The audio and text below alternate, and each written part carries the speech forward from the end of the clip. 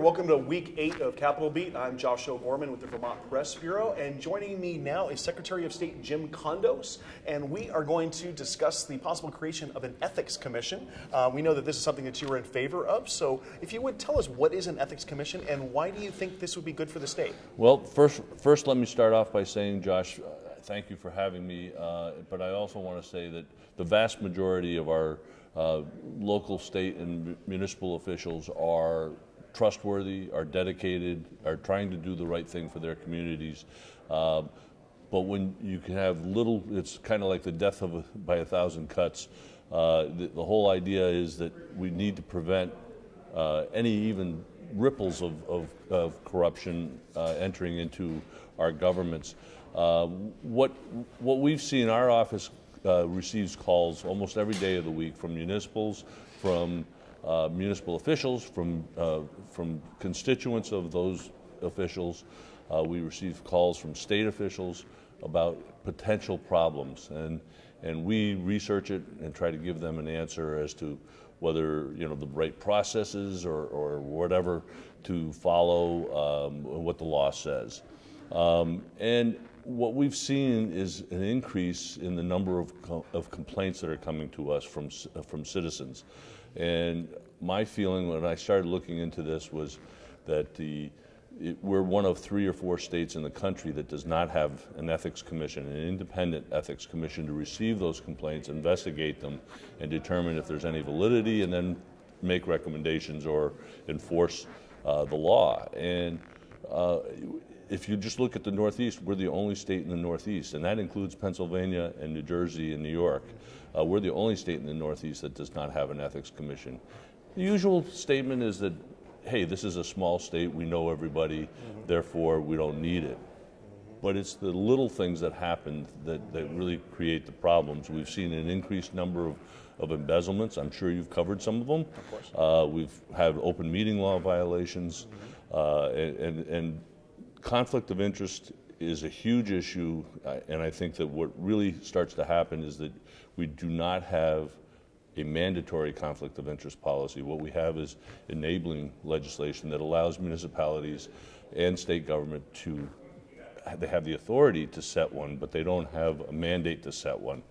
So at the very minimum, I'm suggesting that that's what we need to do, is at least mandate that every state agency, every appointed officer, every municipal officer has a conflict of interest policy and a code of conduct that they follow. That will probably reduce 90% of what we have out there.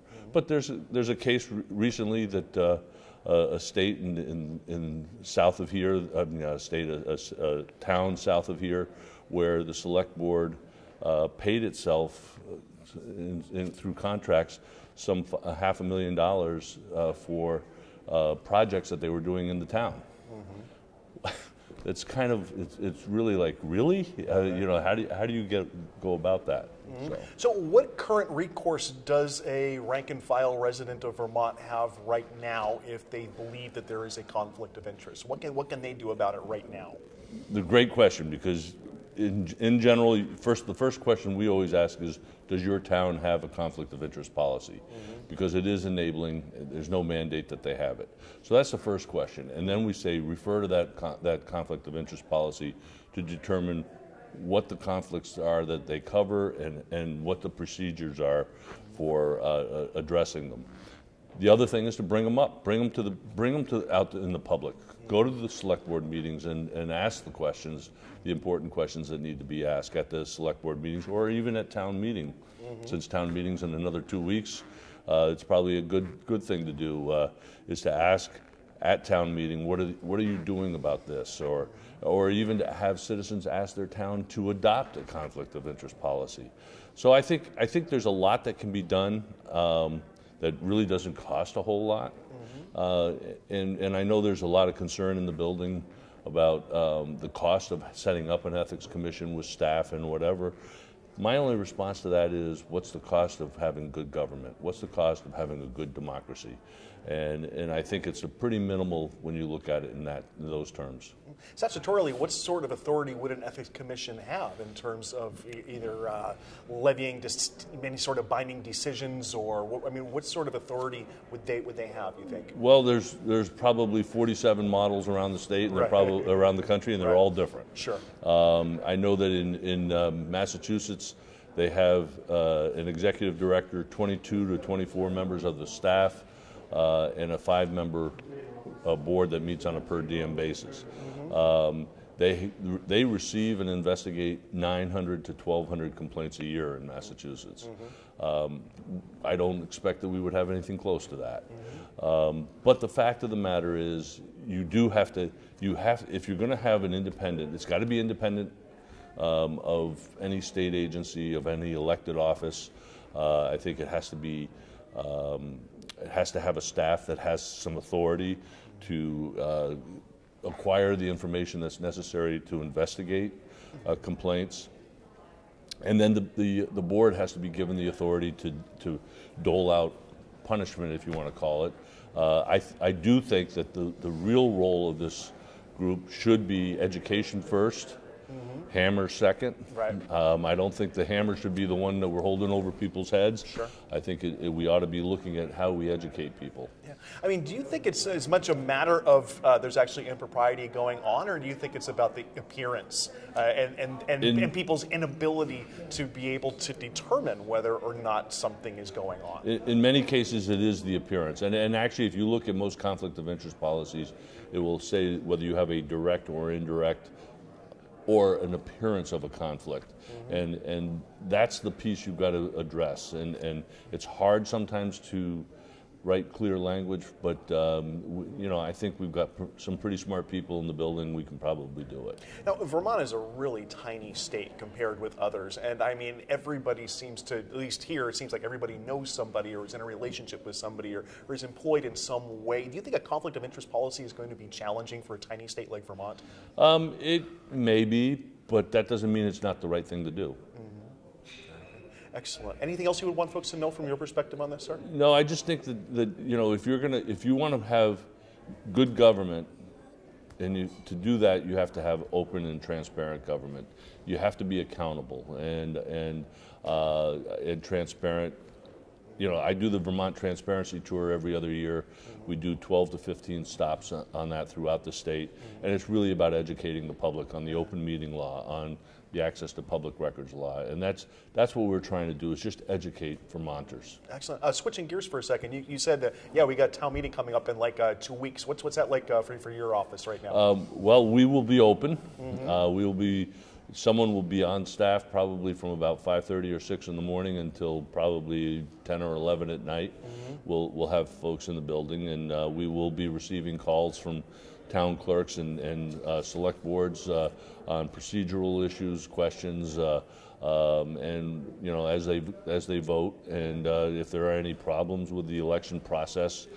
So we're available and ready to go. If we'll have vendors, members of our vending team that the machines come from, the tabulating machines are available to us. So if there is a problem, that we can send someone quickly to get that problem resolved. So it's a busy day for us, and leading up to it, it gets busier every day. Sure. So.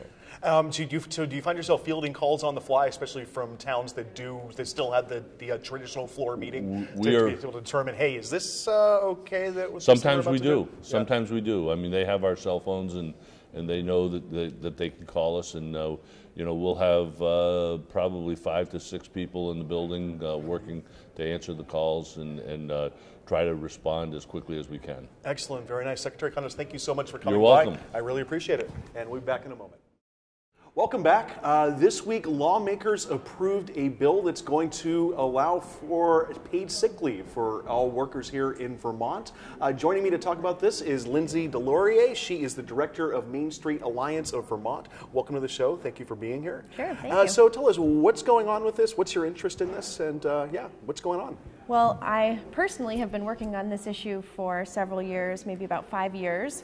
Most recently, I've been representing Main Street Alliance of Vermont. We are a nonprofit organization that works with small business owners around the state on public policy issues, and we have taken a supportive position on this issue.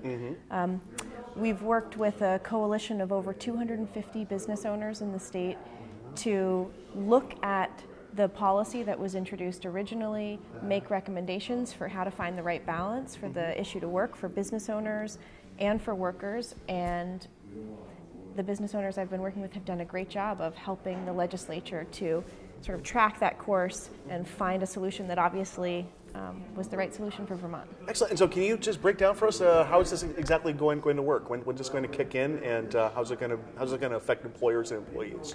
So the legislation is set to go into effect on January 1st of 2017. At that point, employees around the state will be able to begin accruing paid time off according to the legislation. Of course, for employers who already provide paid time off policies of any kind, so whether it's vacation, combined time, or sick leave, they won't really see an impact. They likely won't see any impact at all as long as employees can use their paid time for sick days. For employers who aren't currently providing sick leave, on January 1st, their employees will begin to accrue, but there's a 1-year waiting period for new employees and a 1-year waiting period for all employees at the start of the legislation. I see. Very good. Now, you said you work with small businesses. You had a coalition of about 250 of them. We heard some opposition on behalf of small businesses saying that this is going to hurt them. And in fact, there was an effort to exempt businesses of five employees or fewer. Correct? Absolutely. The business community, there has been division in the business community on this issue. The business owners that we worked with were those who, in principle, supported the idea that there should be a minimum standard of paid time for all workers in Vermont, and then their objective was to figure out how to make that standard work for business owners.